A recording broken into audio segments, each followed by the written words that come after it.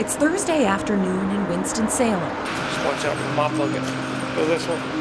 I'm about to embed for 12 hours overnight with Forsyth County EMS, tracking overdoses. We're more than just ambulance drivers. I think that's the one thing that irritates our profession more than anything, is we get called ambulance drivers, and we're not just ambulance drivers. We can handle anything from bringing life in or being there when someone is dying.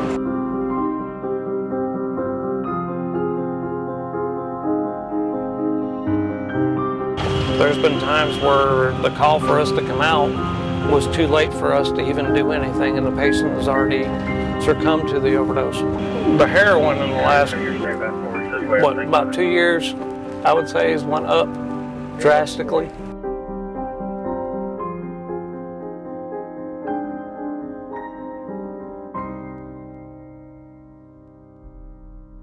Some of the people I've talked to said that you can't describe it. They call it the heroin hug. And they said, you know, the first time you do it, you just get this secure feeling, it's almost like a warm embrace, like a hug from your grandma, is the way it's been explained to me. And they said once you feel that, you crave it constantly.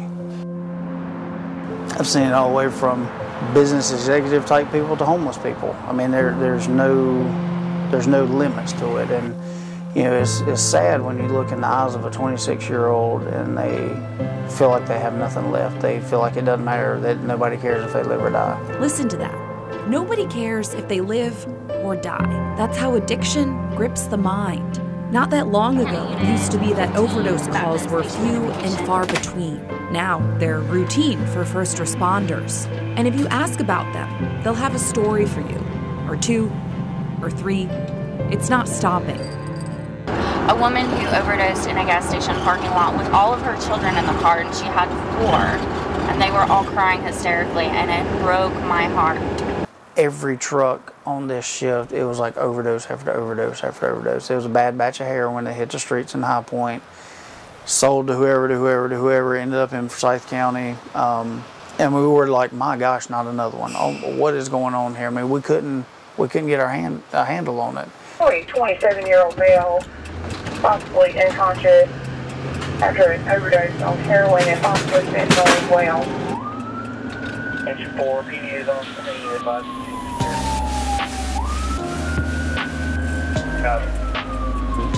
We don't invite ourselves to these calls. We are there because we've been dispatched to these calls.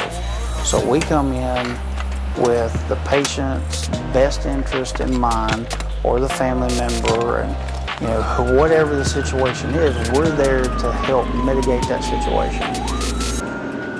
I can't take you with me inside that house where the overdose is happening, but I can walk you through what I'm seeing. We first go inside, I go upstairs, there's police and firefighters already there. I look down and I see a woman carrying 2 kids. So there are kids in the house. We learned that the guy who overdosed, his girlfriend actually gave him Narcan because she gave it to him so quickly. That's probably the reason he's alive right now.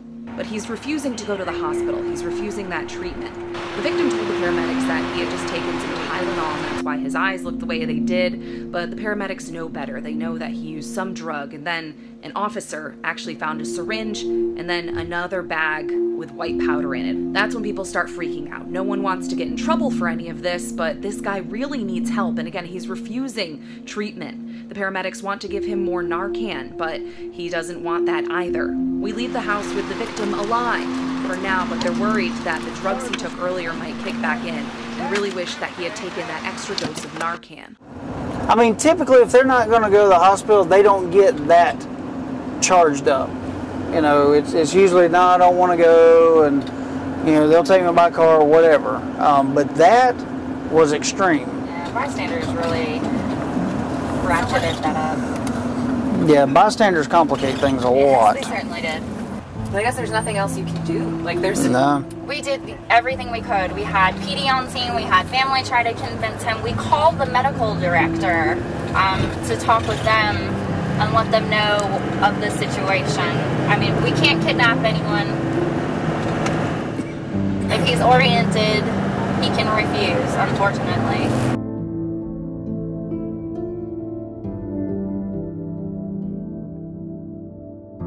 So what typically goes through my mind is this person, if I don't do what I'm trained to do, this person probably will die.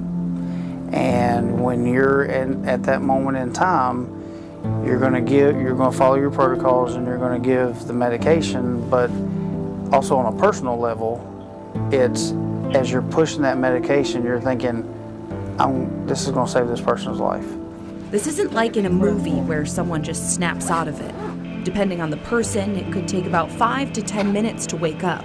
And when they do, it's probably not going to be pretty. Think about it. They were just jolted from a high, and also death. They'll probably feel sick, angry, confused. The experience that you saw is not necessarily the same for everyone. Some people require CPR, some people never revive. So it just depends on how much they've taken and what it's cut with. Or you have a patient look up at you and say, how bad was I this time? And you say, well, you're breathing about 6 times a minute, you were grayish blue color, you were just about to die. And they go, oh. And then you say, have you done this before? Oh yeah, I've been Narcan before, but I've never been this bad.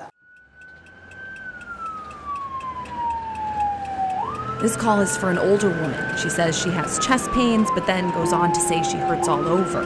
They try and give her baby aspirin to help, but she won't swallow them. She says she hasn't eaten all day. Her pain now, she says, is 10 on a scale of 1 to 10. We're parked right behind the end. It turns out she was so dehydrated that they actually couldn't put an IV in her, so we had to rush over here, and she's getting the help right now.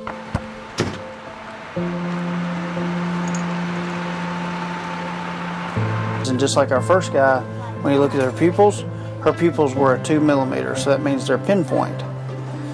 Your pupils aren't pinpoint, mine aren't pinpoint, so hers are pinpoint for a reason, because of the pain meds that she was given at the nursing facility. So you don't have to be completely zonked out No, to be overdose. You just have to be... Right, it hadn't affected her respiratory yet, but just her general appearance, her sluggishness, repeating the same thing, saying she hurt all over, her pain level she was saying and what she was presenting with didn't match. But the pinpoint pupils is pretty much, I mean, you can't fake that.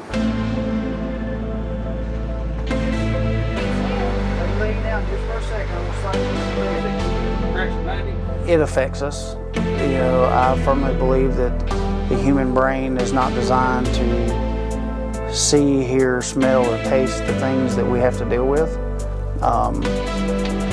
You definitely see the other side of society that you don't see like anywhere else.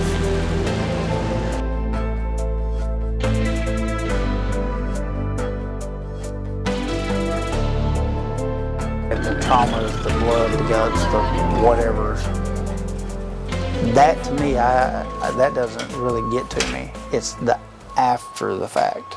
And then you sit back and you go, wow. I just did this, and this, and I just saw this, and this, and whew. But then you don't know the ending.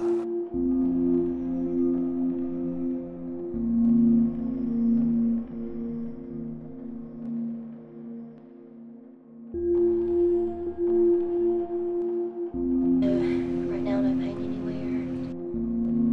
anywhere. You have to deal with those kinds. If you don't, it's gonna bother you as time goes on. The frequency of seeing people doing things to themselves, doing things to each other, the violent stuff we get to see does have an effect on fire, police, and EMS. You gotta have some sort of outside activity other than EMS to de-stress yourself. What's that for you? I enjoy hunting and fishing, spending time with my family. I would say my brother's probably my biggest release. He used to be a fire chief up in New York. You can kind of lose touch with quote unquote normal, whatever that may mean. You just have to find coping mechanisms to get through it. So I'll go home, and if I had a bad shift and You know, my kids are at school, my wife's gone to work, and I can't talk to them about this stuff anyway, but the one person I can talk to who is not going to judge me and is guaranteed not to tell anybody anything is my horse. Standing there and just taking a breath of my horse's neck, and it's like when I exhale, it just, and it all just kind of flows away. All right, so I just finished the 12-hour shift, and it's honestly a lot to completely digest because they run on so many different calls, and I have such a new perspective on what paramedics do. They have to know exactly what to do at exactly the right time. You're thinking a mile a minute, but you have to be precise because people's lives depend on talking to people, to making them feel comfortable once they were in their care. So again, a whole new appreciation for what paramedics do and just the way they respond, and have to kind of compress everything in and take multiple calls a night and just know how to react to multiple different types of calls at any given moment.